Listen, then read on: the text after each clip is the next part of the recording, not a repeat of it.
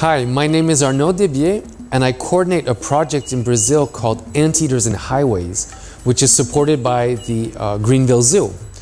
And so here at the entrance of the zoo, you have this wonderful kiosk and Courts for Conservation where you can vote on different projects and make a contribution to the projects, the field projects, and this goes directly to us.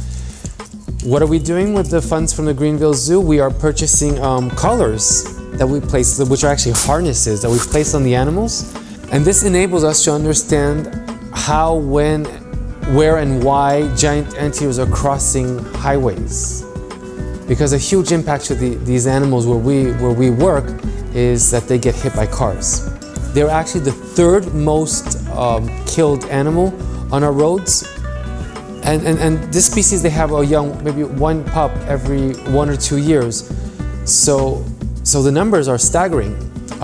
For example, we've been monitoring our highways in our area, and in the last 11 months, we found 218 carcasses of giant anteaters. So these are huge numbers. So you can see that these highways are almost acting as population sinks. So imagine a sink with a drain. That's kind of what these highways are doing. They're draining animals away, so they can probably cause local extinctions.